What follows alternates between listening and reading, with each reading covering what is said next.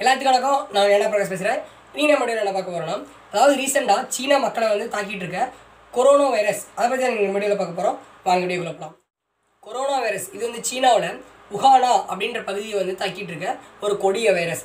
இது வந்து இறைச்சிகள்லேருந்து, அதாவது விலங்குகளோட இறைச்சிகள்லேருந்து பரவக்கூடிய ஒரு வைரஸ்னே சொல்லலாம். அதாவது நம்ம நார்மலாக வந்து நம்ம நாட்டில், அதாவது இந்திய நாட்டில் வந்து ஆடு, மாடு, பன்றி இது மூணாவது வந்து நம்ம இறைச்சியோட தேவைக்காக பயன்படுத்துவோம். ஆனால் சீனாவில் வந்து தசைப்பகுதி இருக்க எல்லா விலங்குகளுமே பயன்படுத்துவாங்க.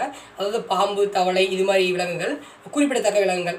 இதை பயன்படுத்துறதுனால ஒரு குறிப்பிட்ட பகுதியில் மட்டும் அந்த விலங்குகளிலிருந்து கொரோனா வைரஸ் அப்படின்ற ஒரு கொடிய வைரஸ் வந்து மனிதங்களுக்கு பரவுது.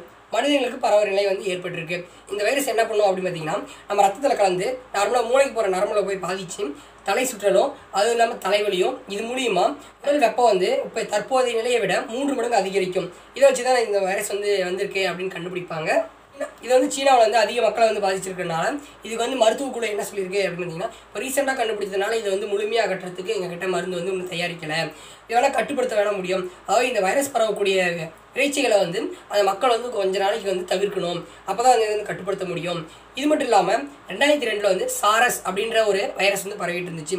இதே மாதிரி வந்து உலக நாடுகளில் இருக்கிற எல்லா மக்களையும் வந்து அச்சுறுத்தப்பட்ட ஒரு வைரஸ். அந்த வகையை சேர்ந்தது தான் இந்த கொரோனா வைரஸ். இது மட்டும் இல்லாமல் எஃபோலோ, நிஃபான் இதுவும் வந்து இந்த வகுப்பு சேர்ந்தது தான். இது எல்லாமே பொதுவான அறிகுறி என்ன அப்படின்னு பார்த்தீங்கன்னா வந்து உடல் வெப்பம் அதிகமாகுதல், அதாவது காய்ச்சல்னு சொல்லுவாங்கல்ல, அதுதான். இது வந்து மற்ற நாடுகளில் பரவக்கூடாது அப்படின்றதுக்காக எல்லா பயணிகளும் வந்து விமான நிலையத்தில் வந்து பரிசோதனை செய்யப்பட்டு தான் அனுப்புகிறாங்க.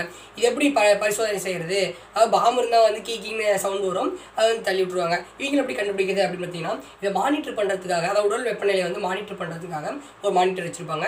அதை வந்து நம்ம உள்ளே போயிட்டு வெளியே வரப்போ அதை மானிட்டர் பண்ணி இது நார்மல் வெப்பநிலையா இல்லை அதிக வெப்பநிலையா அப்படின்னு சொல்லிடும். அப்படி வெப்பநிலை அதிகமாக இருக்கப்ப அவங்க வந்து தனியாக பிரித்து அவங்களுக்கு தக்க நடவடிக்கைகள், அதாவது மருத்துவ நடவடிக்கை எடுத்து வந்து சிகிச்சை அளிப்பாங்க. அவங்களுக்கு வந்து சிகிச்சை அளிப்பாங்க. இது மூலிமா வந்து மற்ற நாடுகளுக்கு வந்து அதிகமாக பரவாமல் இருக்கலாம். இந்த நோய் கண்டுபிடிச்சதே தெரியாமல் சீனாவில் அந்த நோய் பரவக்கூடிய பகுதியிலிருந்து அமெரிக்காவுக்கு சென்ற 30 வயசு ஒருத்தர் வந்து அவருக்கு வந்து இந்த நோய் இருக்குது. அது வந்து இப்போ தான் தற்போது வந்து கண்டுபிடிக்கப்பட்டிருக்காங்க. அவருக்கு வந்து சிகிச்சை நடந்துட்டு தான் இருக்குது. தற்போதைய நிலையில் வந்து இந்த நோய்க்கு வந்து 8 பேர் வந்து பலியாயிருக்காங்கன்னு வந்து எண்ணிக்கை வந்திருக்கு, அதாவது சீனாவில் மட்டும். இது வந்து தொற்று நோயா அப்படின்னு கேட்டிங்கன்னா கண்டிப்பாக தொற்று நோய் தான். காய்ச்சல் அப்படின்னு சொல்லிட்டாலே அது வந்து ஒரு 50% வந்து தொற்றுத்தன்மை கொண்டதான். அது மட்டும் இல்லாமல் இது வந்து தொற்று நோய் அப்படின்னு நிரூபிக்கப்பட்டிருக்கு. இன்னைக்கு வீடியோவில் தான். இந்த வீடியோ பிடிச்சிருந்தா மட்டும் லைக் பண்ணுங்கள். இது மாதிரி நிறைய வீடியோ பார்க்கணும் அப்படின்னு நினச்சிங்கன்னா சேனல் மறக்காம சப்ஸ்கிரைப் பண்ணுங்கள். தம்பி இதை பற்றி பேசு அப்படின்னு நினச்சிங்கன்னா கமெண்ட் பாக்ஸ் மறக்காம கமெண்ட் பண்ணுங்கள்.